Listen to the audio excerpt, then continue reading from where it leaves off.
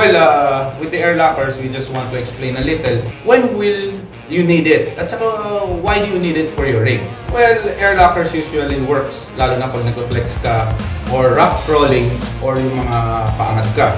Actually, hindi siya required gamitin doon sa daily drive natin, lalo na sa highway, sa city. Baka kasi masira naman siya. Additional on that, nag-usapan natin ni rig gear and air lockers. Minsan kasi sa trail, hindi puro powers and yung mga gamit na nakakabit. Nakakatulong din yung pagbaba talaga ng PSI. Yung tires. Oo, yung tires. Kasi kahit gaano kaganda yung tires mo, pag ang sobra naman yung PSI niya, hindi magkakaroon ng traction. Enjoying the trail, dapat proper yung skills din and pinag-iisipan din on how to use it. Kasi sometimes you need to use the power 4 high lang, you need to use the 4 low, and yung mga light trail lang naman actually, kahit hindi na yung masyado yung 4x4. Pero depende naman sa inyo yun, depende sa inyo yun. But at least, hindi lang nagagamit yung sasakyan na mali. Kasi for example, light trail ka lang, inon mo na lahat ng 4 low ka. Masisira yung gearing. Yeah, marami na tayong na-encounter na gano'n, nasisira yung mga undercut parts natin dahil sa misusage. So, our clients then don't hesitate to call us. Ang guide namin kayo kahit paano kung nasa trail kayo o PSI ba ng man yun. It is very, very important. Yes, kasi traction is one of the most important thing pag nasa trail tayo. Para naiwas natin malakaw.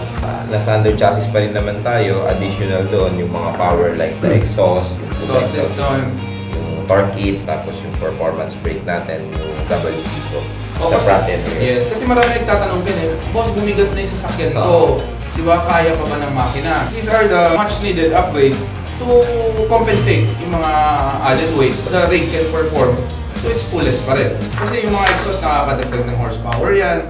And then the throttle controller, and then the power module. With the proper tuning. Yun. Even the intake, yung mga snorkel natin, malaking bagay. Kahit yung air filter lang, malaking bagay yung mga ganun.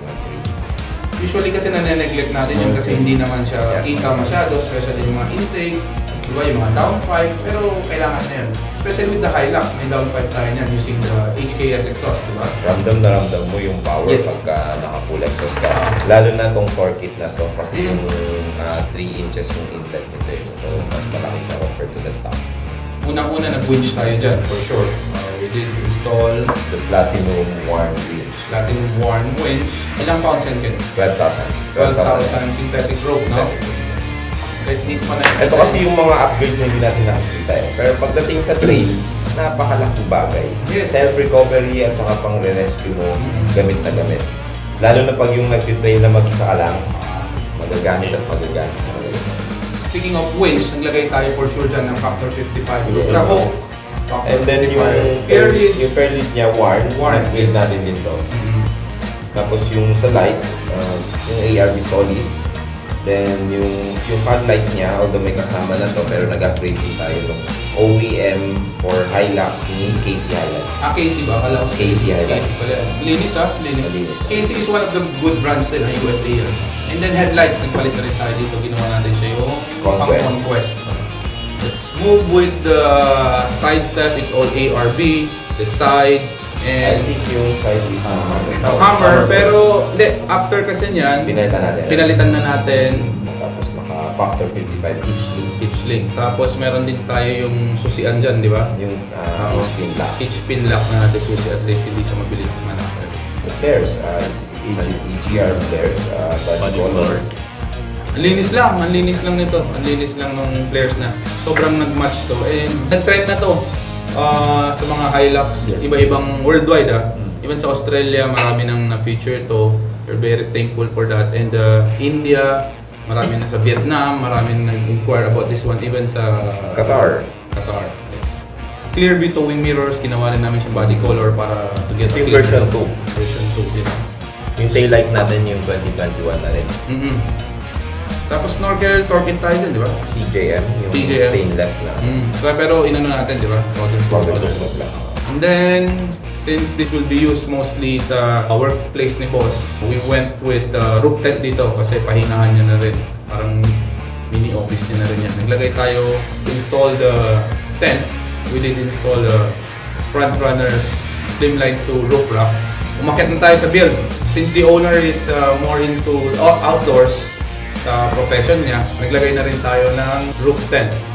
This will serve as his office din and a resting area. Hindi lang isa yung roof rack niya. Dalawa, pero yung isa nasa bed. Ito yung slimline rack din siya, pero meron siyang bed bracket. Nag-owning tent din tayo. Nag-owning tayo ng ARP na aluminum.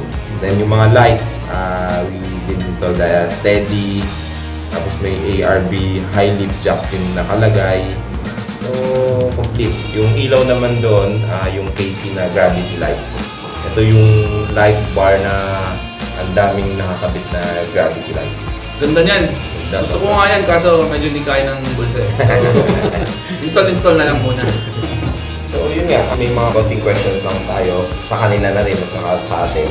Pero sa tingin nyo, nakawaw para sa inyo kung nakita nyo yung build na yun. Sir Edward. Para sa akin, yung pag body color. Thank you very much for the answer.